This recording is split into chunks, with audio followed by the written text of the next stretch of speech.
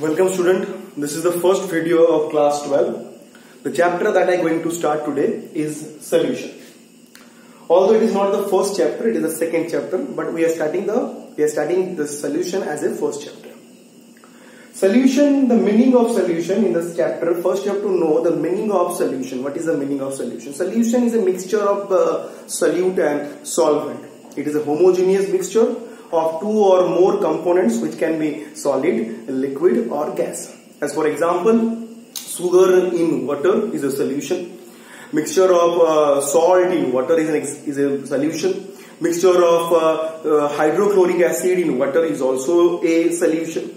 So in this chapter, the first topic that we have to know, that is very important also, is the concentration of solution. How to express the concentration of solution. The methods by which we can express the concentration of solutions. Okay. So to express the concentration of solutions, we have to take the help of some terms. These terms are the helpful terms. These are the helpful methods by which we can express the concentration of the solution. The meaning of concentration is that the amount of solute which is present in a given amount of solution. Concentration can be low, it will be called dilute solution. Concentration can be high, so it will be called concentrated solutions. So today we are going to talk about those important and helpful terms by which we can express the concentration of the solutions. So these terms are: first, percentage strength. Second will be molarity, then it will be molality, then normality, then mole fraction, parts per million and strength in liter. So total seven concentration terms are there, those by which we can express the concentration of the solution. If their value are low, so the concentration of the solution will be low, so the solution will be called dilute solution, and if their value is high, so the concentration of the solution will be high and the solution will be called concentrated solutions. So first we are starting the first topic. First concentration terms is percentage strength. Percentage strength, it is already we have learned this topic in the class 9. It is very simple topic, kind of revision of class 9, 10. So the definition of percentage strength is the number of parts of the solute dissolved in 100 parts of the solution. Why 100 parts? Because it is percentage. So here everything will be counted in 100 because it is percentage. Now percentage strength are three types. First, mass percentage, which is denoted by W by W. Next, mass by volume percentage, which is denoted by W by V. And the last is volume percentage. So these are the three types of percentage strength. Mass percentage, so let's start the mass percentage. Mass percentage, which is denoted by W by W. One thing before to start these three things, first thing is that in these three terms, one W by W, W by V and V by V. One thing is that in the numerator we going to express the solute, and in the denominator we going to express the solution. So here W by W means here solute will be expressed in terms of mass, and the solution is also expressed in the terms of mass, because both are at W. So W by W, solute expressed in mass and the solution is also expressed in the form of mass. So let's start the first definition of the mass percentage. The definition of mass percentage is the number of parts by mass of the solute dissolved in 100 parts by mass of the solution. Again, I am giving a simple example. Suppose we have 60% W by W HCl solution. So what does it mean? It means that 60 gram of the HCl solute dissolved in 100 gram of the HCl solution. So it is a very simple topic. Now how to get the mathematical formula of mass percentage W by W. So it is very simple. To get the formula of mass percentage, you have to know, we have to take the mass of the solute in gram and mass of the solution also in gram into 100 because it is percentage. Okay, after completing the mass percentage, we are moving towards the next is mass by volume percentage, and which is denoted by W by V. If we see W by V, it is very simple. By only seeing the W by V, you can able to know what is mass by volume percentage. Because W by V, so W by V means as it is W by V. So here the numerator will be in numerator W is present. So here solute is expressed in the form of mass, and the solution is also expressed in the form of not mass, in the form of volume. So what will be the definition of mass by volume percentage is the number of parts by mass of the solute, because it is W, dissolved in 100 parts by volume, because it is W by V of the solution. What will be the working formula of W by V, mass by volume percentage, because these are important for the numerical. So W by V is mass of the solute in gram, W, by V, so volume of the solution in ml into 100. So in every case you have to multiple with the 100. Volume percentage is same like mass percentage and mass by volume percentage. I have not written the definition because it is same as like the previous two.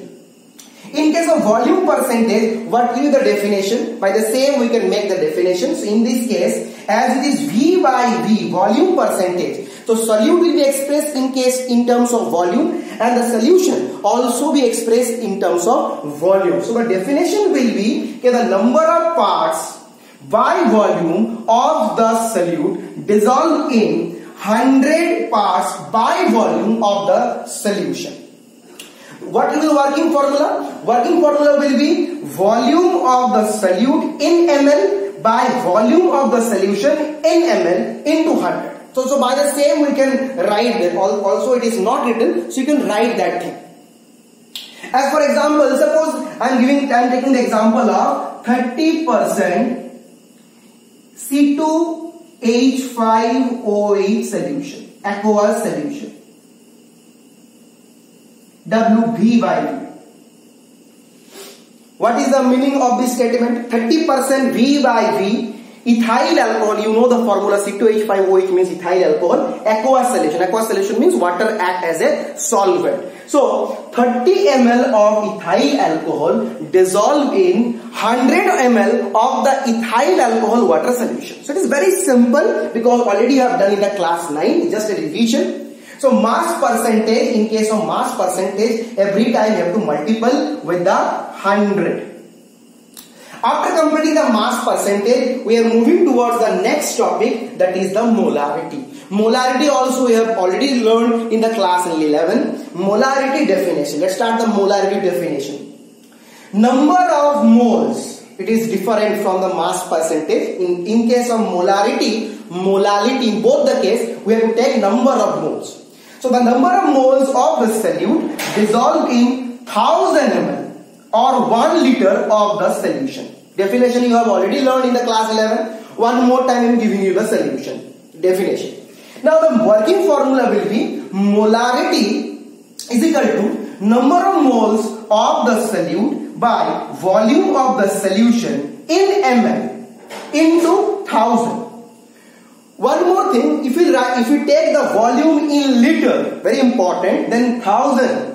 There is no need to multiple with the 1000. If you take the volume in liter, because in case of numerical, when the numerical problem will be you find out the molarity, so you have to find out the number of moles of the solute, and then you have to find out the volume of the solution either in ml. If you find out the volume of the solution in ml, so 1000 you have to multiply you have to with 1000. But if it is given in the liter, so no need to multiply with the 1000. Only it is volume of the solution. You just put the value.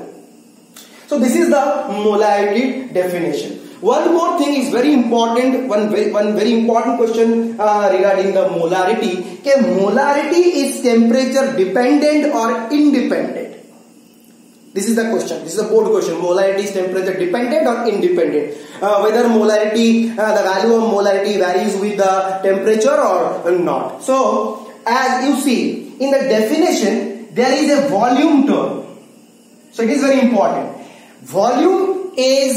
Volume can be changed with the temperature. So as volume can be changed with the temperature, so molarity also can be changed with temperature. So molarity is dependent term, temperature dependent term or independent term. Molarity is very important, is temperature dependent term. It's not an independent term. That means if we change the temperature, molarity also be changed. Okay. So this is the definition of molarity. One more thing very important, how to find out the number of moles. Student face many times problem, okay, how to find out the number of moles, because in the numerical problem, number of moles, direct value will not be given. In case of instead of number of moles, the mass of the solute will be given. So that time you have to use a simple formula that you have learned in the class 9, that is number of moles is equal to given mass by molar mass. So just have to use this formula and you will get the number of moles of the solute.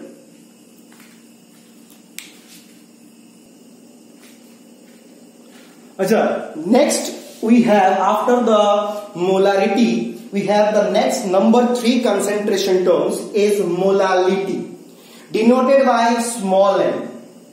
The definition of molarity is the number of moles of the solute dissolved in 1000 gram or 1 kg of the solvent. Here it is very important, solvent.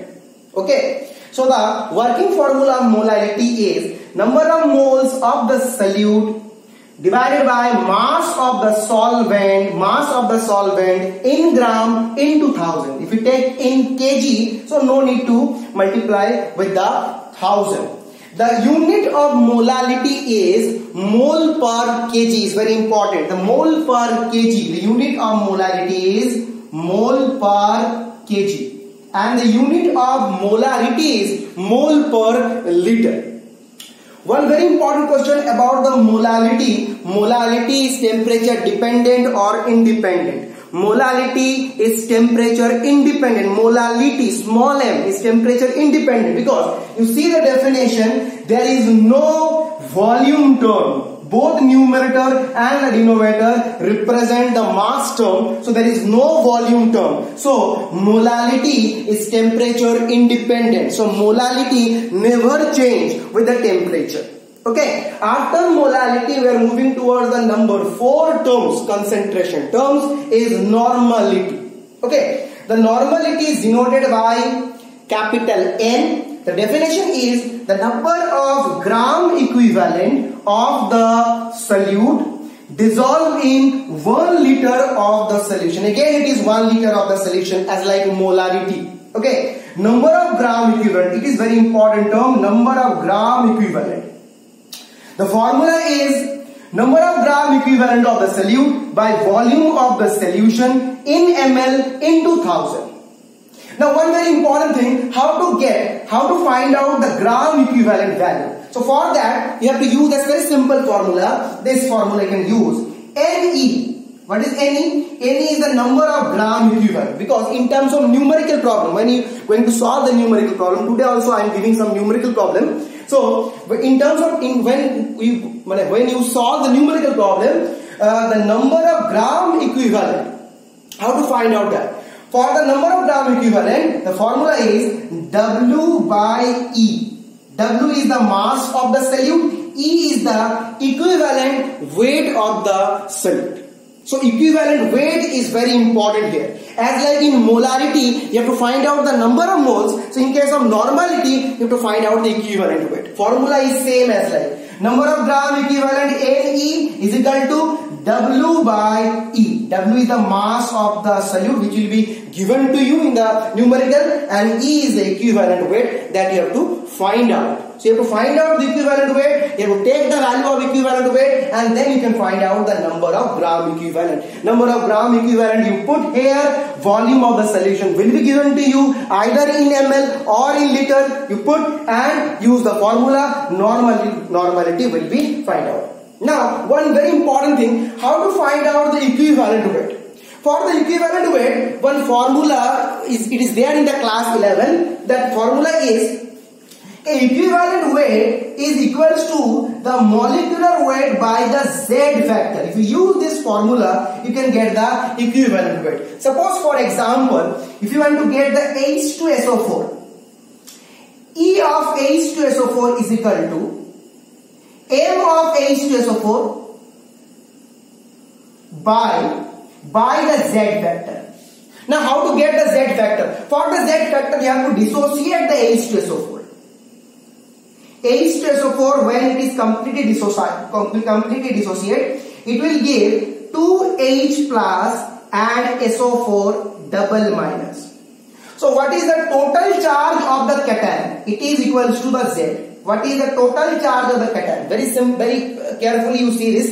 Okay, this is the total charge of the cation. So Z, how to calculate the Z?